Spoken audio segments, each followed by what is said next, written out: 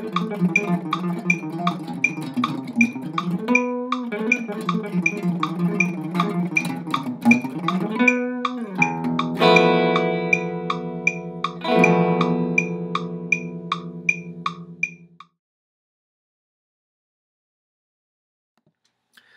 friends, this is guitarist Sergio Lara and welcome to this new video.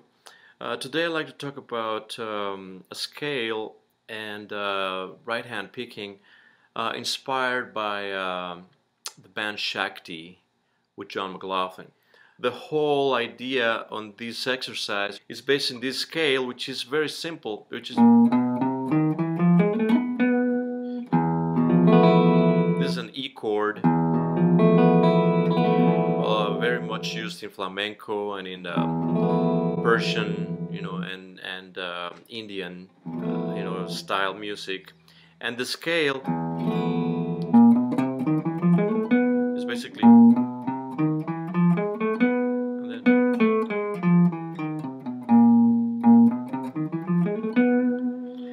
and the scale goes like this.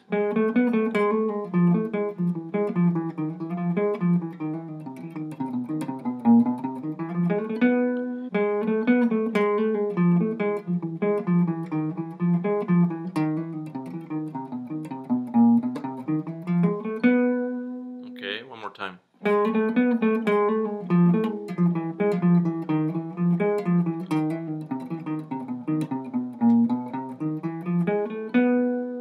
And then I do.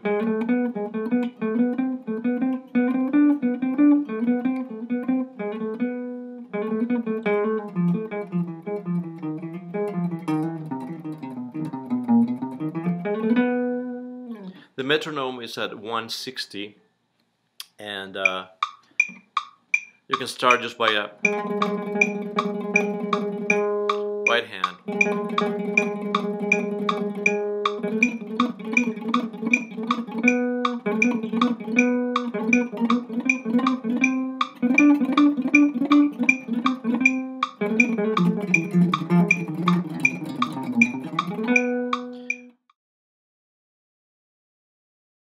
Harmony.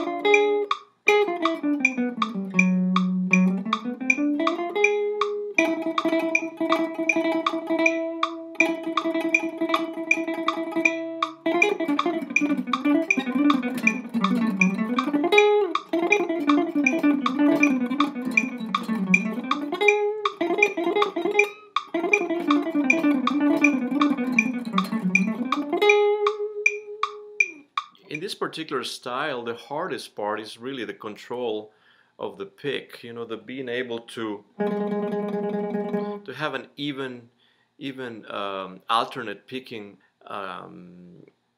movement with the down up, down up, down up.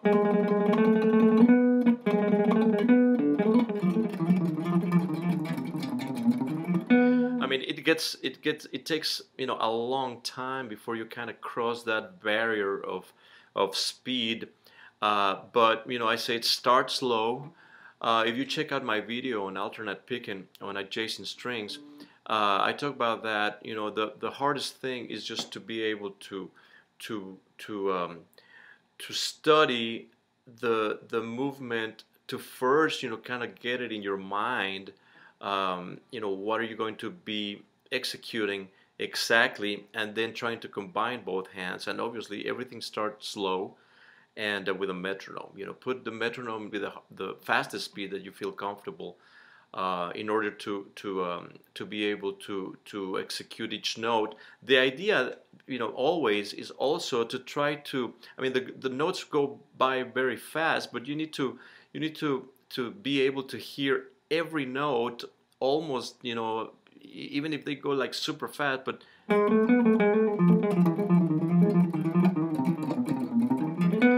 to be able to hear it, and it's just a really wonderful feeling, once you get, to achieve that speed, and to be able to play with the rhythms. And then when you play with a drummer or with a percussion player or just anybody that is playing, or even just on your own, just trying to practice that.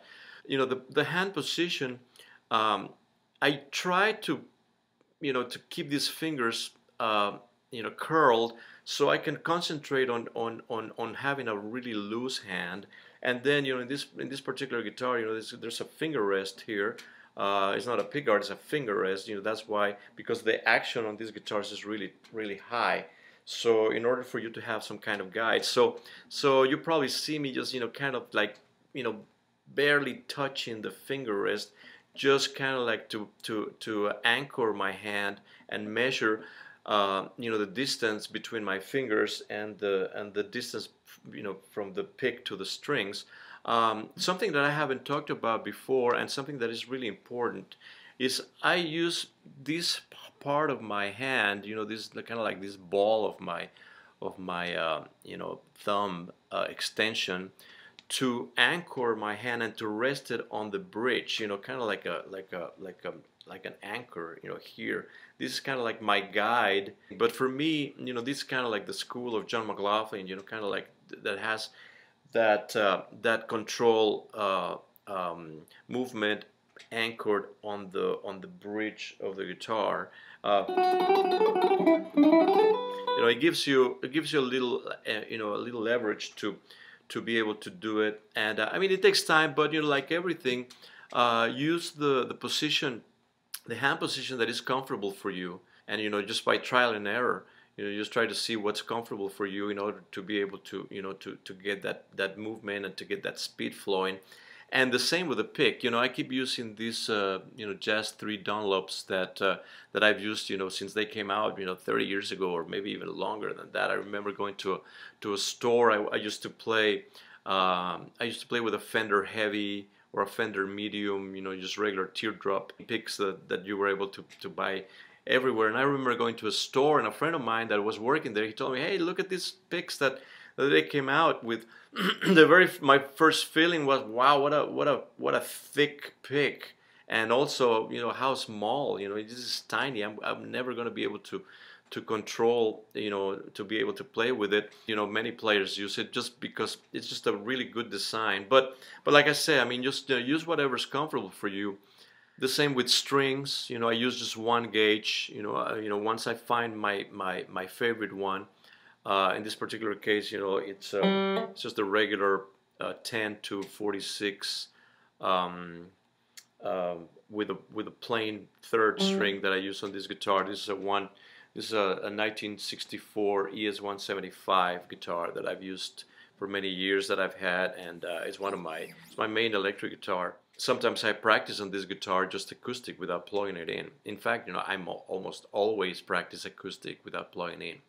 But anyway, this is that particular one, and it's very tricky, and it takes a while to get used to. But practice it, and leave me your comments and your questions, and don't forget to subscribe to my channel. And we'll see you soon on a new video. And good luck with your playing. Thank you.